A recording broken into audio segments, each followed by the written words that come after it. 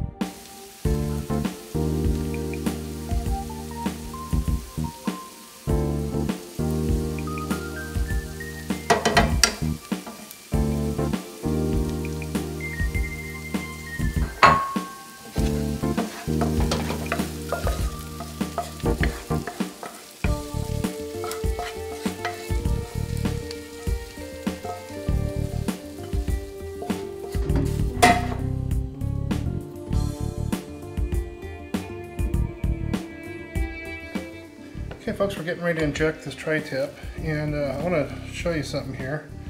We've got our injector here. We've got it loaded with the ingredients. And what we're going to do, if on the tri-tips, the grain changes direction. So if you look, we got grain going this way in this direction.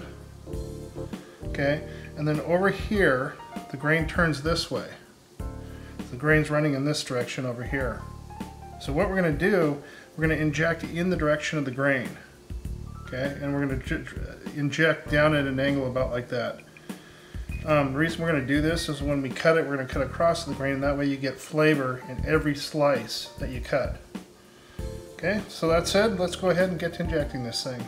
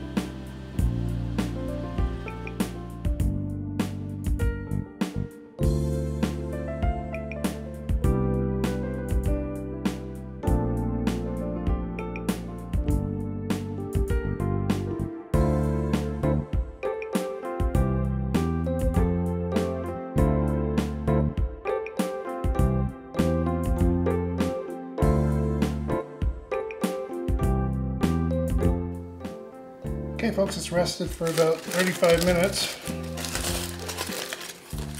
Take a look. Oh man, it smells good.